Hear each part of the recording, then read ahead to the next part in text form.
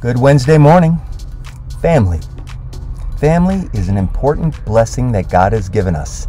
Family can bring joy, laughter, and love, but it's important to build up your family in the ways of the Lord. Psalm 127 says, "Unless the Lord builds a house, the work of the builders is wasted. Unless the Lord protects a city, guarding it with sentries will do no good." Children are a gift from the Lord. They are a reward from Him. If we want to have a strong and healthy family, the Lord must build our home. Family relationships will either be healthy and maturing or dysfunctional and dying. As parents, part of our job is empowering our children. Empowering is the active, intentional process of enabling someone else to acquire power. Our world is changing, folks, and in most of the venues of their life, your children will either hear nothing of God or they will hear disparaging comments about God. Parents are called under God to empower children in the ways of the Lord. Parents, it really is up to you to teach your children about God. The Bible says, "Both the one who makes people holy and those who are made holy are of the same family." So Jesus is not ashamed to call them brothers and sisters. This is an amazing promise that God has made to all of us.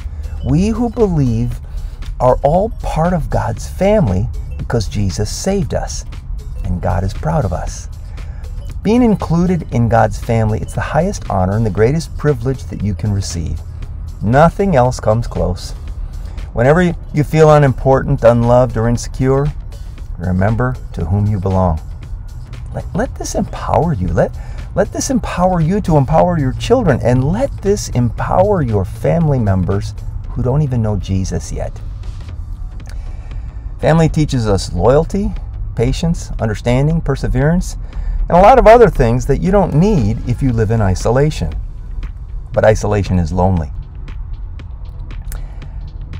Family, however, is a blessing from God.